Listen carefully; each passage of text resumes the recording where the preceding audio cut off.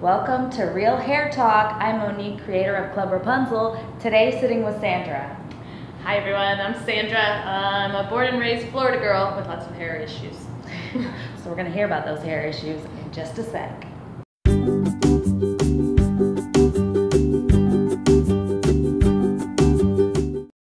Sandra, welcome to the show. Tell us all about any hair concerns or challenges that you have now. So the big ones are definitely the frizz and the gray. And the frizz mainly because Florida girl, Miami, there's a lot of humidity, so there's a lot of frizz.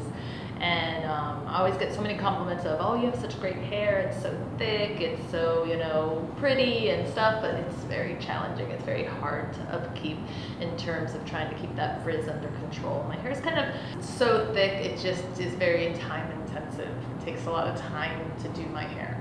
Like to dry it. To dry it, yes. If you want to dry it pretty, it takes a very long time.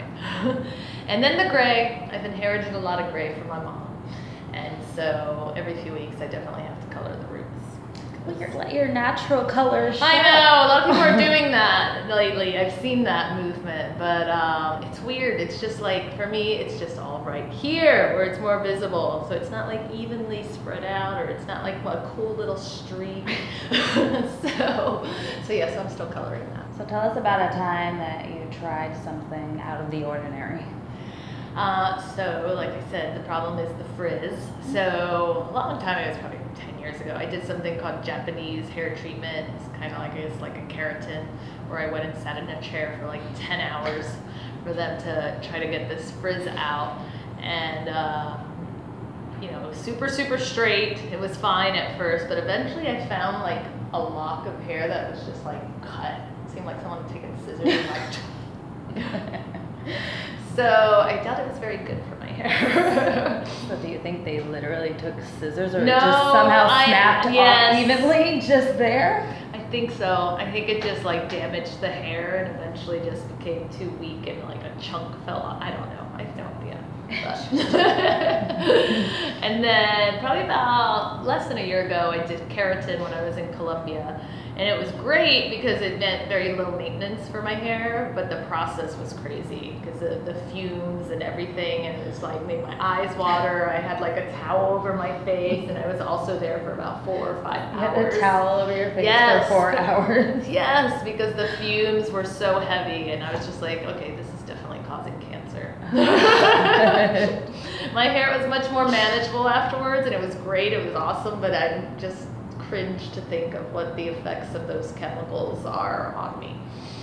Or the poor women who work there, because they do it all the time. They had like 15 customers there doing the same exact thing, and they're all inhaling those fumes every day for 8 hours a day. I cringe to think. We don't think about like the long term. We're effects. Just thinking about what we want now. Yes. So finally, tell us what's next. What's your outcome, desired hair results? I just find a way that I can do my hair that it looks nice, but I don't have to spend an hour doing it.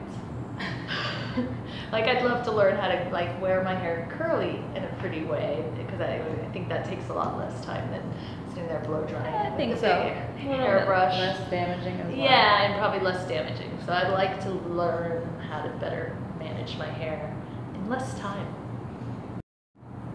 Thank you, Sandra, for sharing with us today. We're so excited to see more about your hair, and where can we see more photos of you, and where can we just learn more about what you're up to? So I'm an attorney. I work here in Miami Beach, and my law firm is the Upegi Law Firm. You can find me at upegilaw.com, and I'm also on Facebook. And I actually have great photo shoot hair shots on there. And I continuously post on my LinkedIn, Sandra Upegi. That's UPEGUILAW.com. Awesome. So follow her, follow at Club Rapunzel, like, comment, and make sure to go over to clubrapunzel.com to join the program. And we'll see you here next time. Bye. Bye.